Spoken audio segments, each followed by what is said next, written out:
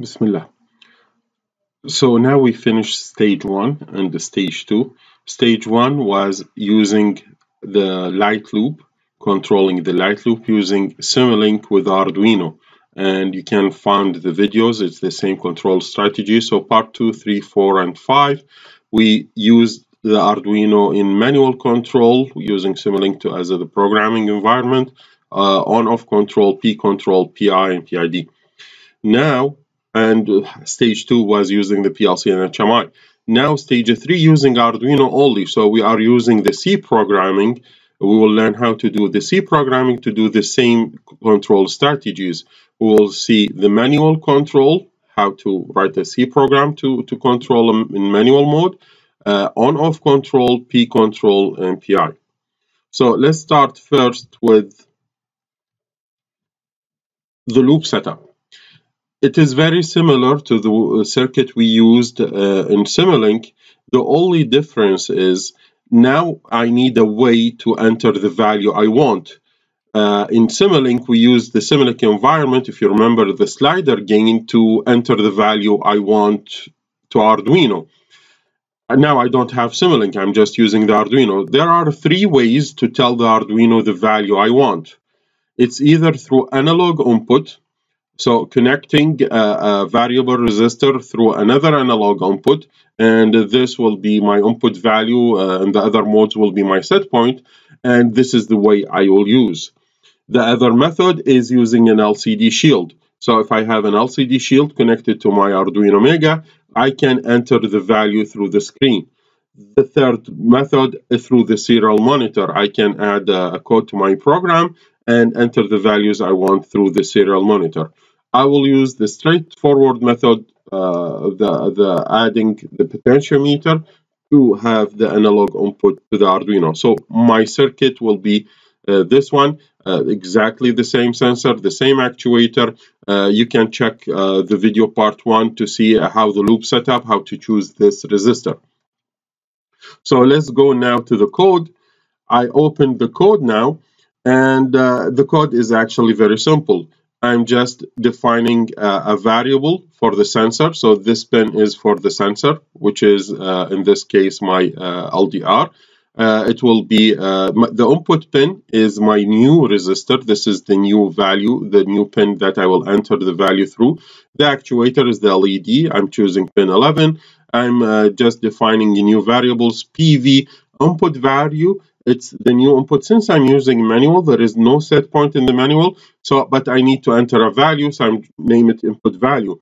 In on-off control and the others, I have a set point. So I'll change this name back to set point. And control output is the other variable I need. I'm just defining actuator pin 11 as an output, serial begin, and the loop is really very easy. I'm having a variable reading the value of my sensor, the LDR.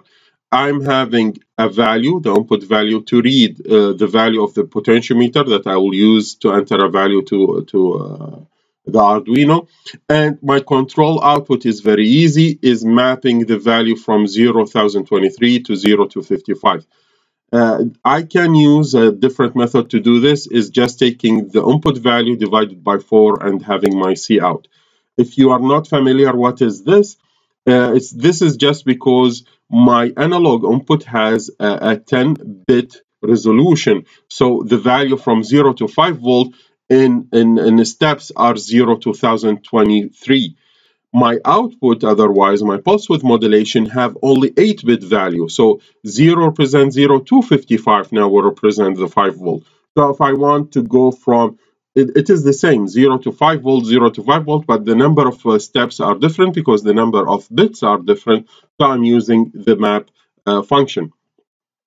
And then I will write this value, the C out to my actuator to pin 11, and I'm using the serial print and print line just to have a nice serial value.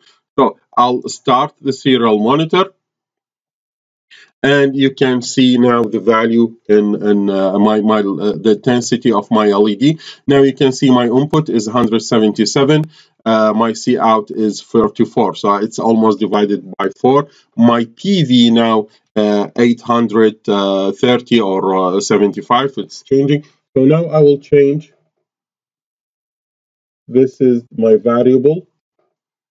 And you can see now the intensity of the light is changing. While I'm changing the value of the input, my output is also changing. If I put it to the maximum, you will see I'm getting 255 at 1023. So this is the mapping. And the value of PV is the same exactly. I can't go beyond 930. And as we said in the previous video, I like the manual because I can guess the range of my set point for the next. So even if I put my C out to 0, I'll still have a PV. It's relatively large. It's almost 200. And if I increase it to the maximum, I can't go beyond 900. So back to the manual, I will choose a set point in my mind. As we said before in the video of the manual, I can either in manual mode, there is no set point. So let's say I want the PV to be at 600. So I'll decrease my input till I'll get some 600 at my input. 600, 500, then I will increase till I get the value I want. So the set point is in my head. I'll change the input so that I'm controlling the C out. And as you can see, really the C out is not linear, like just going from 0 to 8, I'm going more than a half of the range. So basically, this is the manual control. Next, we will deal with the on-off control.